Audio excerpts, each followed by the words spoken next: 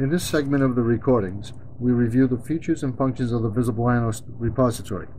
This project, labeled DMV, models the various aspects of a registry of motor vehicles department, an organization most users are familiar with. Selecting File, Open Diagram displays a list of the models and model types supported by the Visible Analyst.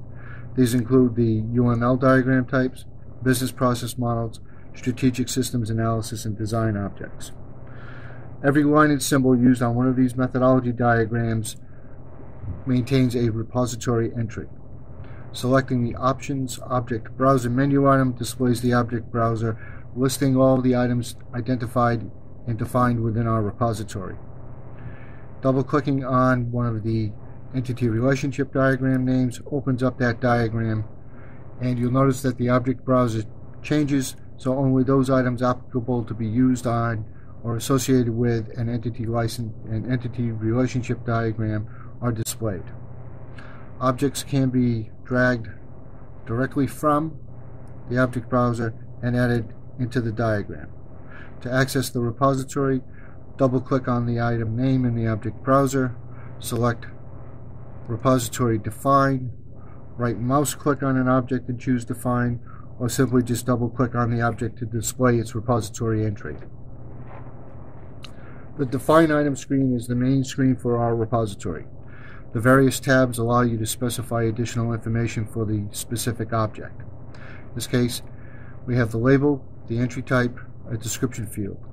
Because this is an entity, up to 10 alias names can be defined and used when you're generating SQL DDL.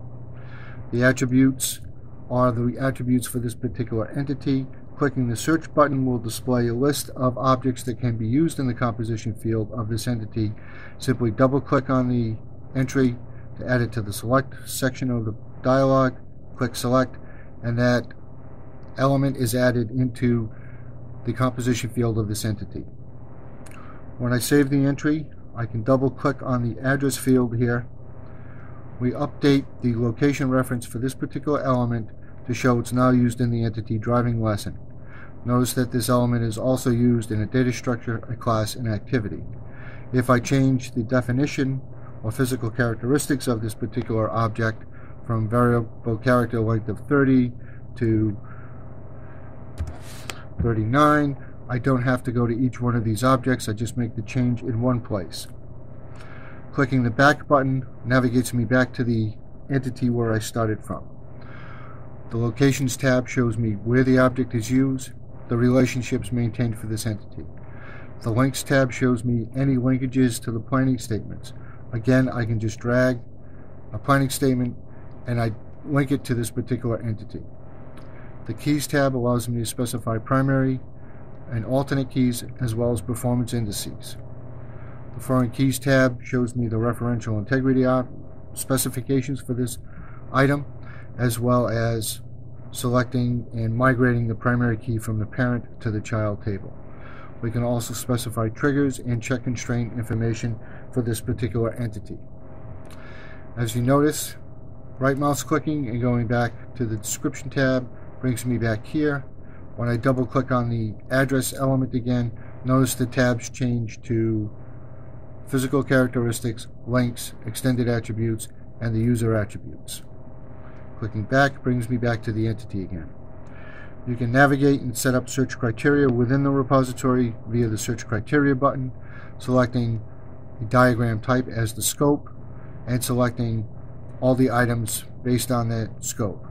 So if I change the scope to entity relationship, I can specify that the only items going to be displayed in the repository would be the entity objects.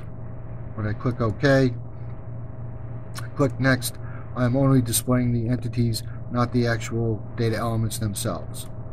The repository maintains support for hyperlinks. As you notice here, I can link to any document, Excel spreadsheet, worldwide web page, any application that has been registered on the local PC. Once I have the information defined in the repository, I'm able to produce a report to show where that information is used, again selecting the scope based on either the model type or by entries in the entire repository. for all the fields used for all the object types supported in the Visible Analyst. I can select the actual fields, and only those fields that I select will be included on the general report. That was a very quick overview of the Visible Analyst repository. Thank you very much.